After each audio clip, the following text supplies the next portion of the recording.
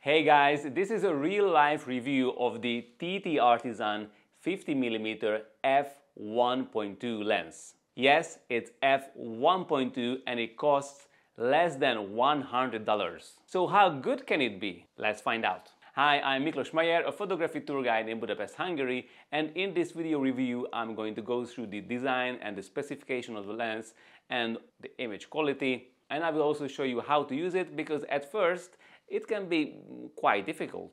Let's address the elephant in the room. This is a fully manual lens, so you have to set the aperture and the focus with your fingers. In other words, there is no autofocus, and focusing in itself is it can be a quite difficult task. This lens is designed to cover APS-C size sensors, and it's available for every mirrorless camera mounts out there. In this review, I tested it on a Canon R10. Because there is no electronic connection between the lens and the body, we have to enable release shutter without lens, otherwise the camera will not expose. Then to aid manual focusing, let's go into the AF tab and set manual focus peaking settings to on. So the best way to focus with this lens is how manual focusing should always be: magnifying into the live view and setting the focus on the subject. But doing this handheld, it is not easy at all due to the handshake. You can see that I had some trouble here and some of my shots got out of focus. So it's best to put it on a tripod when focusing is that crucial. This way I ended up with sharp photos all the time. Even if you have focus peaking, if you are videoing somebody who is moving fast, it's not easy to keep them in focus. I had quite much trouble here to have her face perfectly sharp. By the way, I have a detailed video about manual focusing. Check it out right here. As always, you can download the full resolution RAW files under the video so you can pixel peep for yourself. Let's have a look on the design and build quality of the lens. First of all, it's all metal. It feels really like a retro lens. I'm sure Fuji users especially will love it. It's all metal, but it also has a metal lens mount. As you can see, it's all metal. And it comes with two types of lens caps. One, it's this type of lens cap. It's metal. And the other lens cap is this one, this normal type lens cap. And of course, it also comes with a hood, which can be screwed on like this. But for now, I'm going to remove this.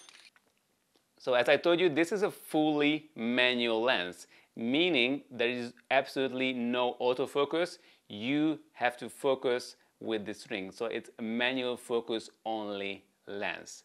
As you can see, it's got focus distance markings in meter and in feet, and also it has depth of field markings for these apertures. So this means that, for example, using f4, the depth of field should be within 2 meters and 5 meters. Well, this is just in theory. It's of course best to check.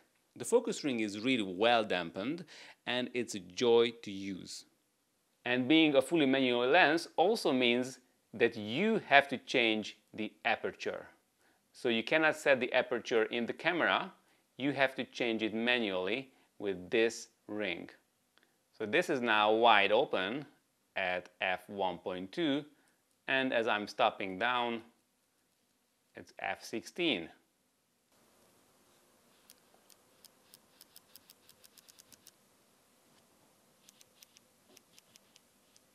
As you can see, the diaphragm has 10 blades, and that is what's making that creamy out of focus background.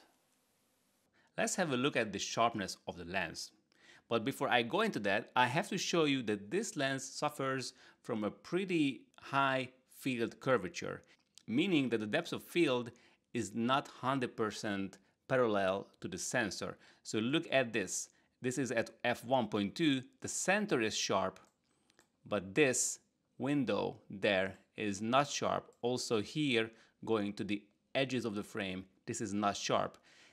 On this shot, however, I focused here. You can see that the lens is sharp even quite far at the edges. It's sharp here, it's sharp here, but it's not sharp in the center. You can see the difference here. This window is sharp, but the center is not. It's out of focus. So this is because of this field curvature. You can also see it here on these trees. These trees are definitely blurred, whereas these trees are sharp. They are in focus. How this is possible? The field of focus is not parallel to the sensor. This often happens with very wide aperture lens. And usually this isn't a big problem as long as you know where you want to focus. So if you set your focus exactly on your subject, this isn't going to be a problem. So at f1.2, the center is sharp enough, although it's not as contrasty. And as I go to the edges, as I previously shown you, it gets soft. But if I focus there to the edges, it gets sharp. How to evaluate this? This is not easy. So this is now f2. As you can see, sharpness dramatically improved, although we still have this field curvature and it's much more contrasty. Going to f2.8, and we still have this field curvature. This is still not sharp here, but the center is very sharp. f4, f5.6, this is f8, and here field curvature already disappeared. The whole frame is sharp from edge to edge.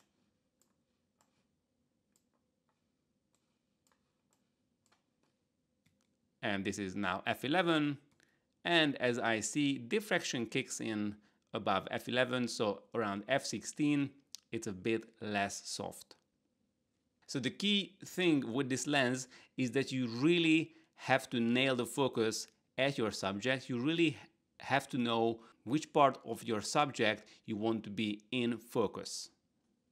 Let's have a look at flaring. Although the lens comes with a hood, if the sun shines onto the lens element, it produces this greenish diaphragm looking green circle, as you can see. And if I change the aperture, you can see that the shape of the diaphragm and the size changes as well. Also, if the sun shines at an angle onto the front element, the contrast significantly drops, as you can see here. The contrast drops quite much at a certain angle. To be honest, I don't think the flaring is that bad. This was a really extreme test. Let's have a look at the chromatic aberrations. This comes out mostly with very contrasty edges, like branches against the sky. And as you can see, at very wide open, it produces pretty significant purple fringing chromatic aberrations. If I stop down the lens, it gets a little bit better, and above f4, it disappears almost completely. Of course, we buy these very wide aperture lenses to have a creamy, soft, out of focus background, also called as bokeh. Overall, I really liked how it rendered the out of focus parts. The bokeh looks creamy and pleasant to me. So summarizing it, the TTArtisan 50mm f1.2 lens is a great lens for a ridiculously low price. Its build quality is excellent and it's perfect for shots where you want only a small portion to be sharp and to have a creamy background blur in the distance. Don't forget to download the full resolution raw images under the video, and there you will also find a link where you can buy this lens. And if you'd like to know why I'm mostly using aperture priority mode when I'm shooting handheld, check this video out. But don't go there just yet. Make sure to hit the thumbs up and subscribe to my channel, and I will see you over there. Okay.